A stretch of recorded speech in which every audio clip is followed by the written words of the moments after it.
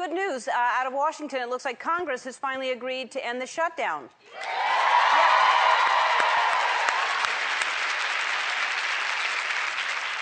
Now they can stop accomplishing nothing and start accomplishing next to nothing.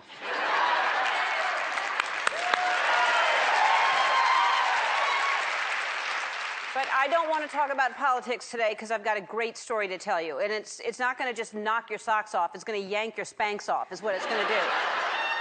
Actually, it may just be a so-so story, but it's my show. I can do what I want. So here's what I want to talk about. Have you ever had that thing where you try something once and then you have a really bad experience, so you never want to try it again? It stays with you. It haunts you. Of course, I'm talking about balsamic vinegar.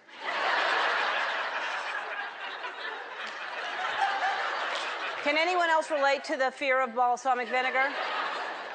The word balsamic, it sounds Italian and romantic, but it's like anything romantic. It will burn you and make you cry. Here's what happened. So Portia and I are out to dinner the other night, and we're having a salad to start, just to mix green with some carrots. And anyway, so we're having a salad, and she had the balsamic and dressing.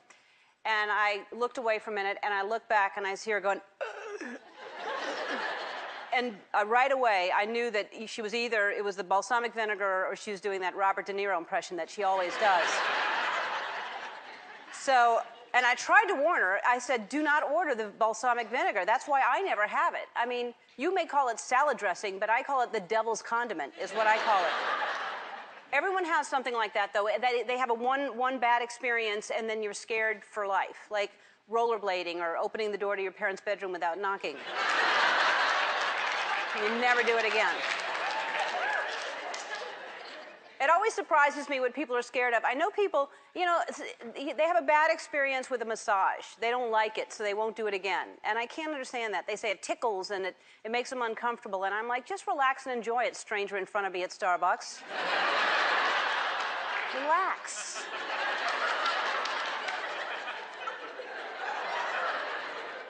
But I think you have to be open to everything. You can't let one bad experience ruin it. I mean, think of all the things you'll be missing out on. Like, you know, a lot of you here today, you're probably, you know, a long time ago, you didn't like the taste of alcohol. You said, no, alcohol, no, you know. And look at you now. You have 3 kids and you're drunks. So, a lot of you. Not everyone. Some of you. I'm going to make sure that your first time at my show is a good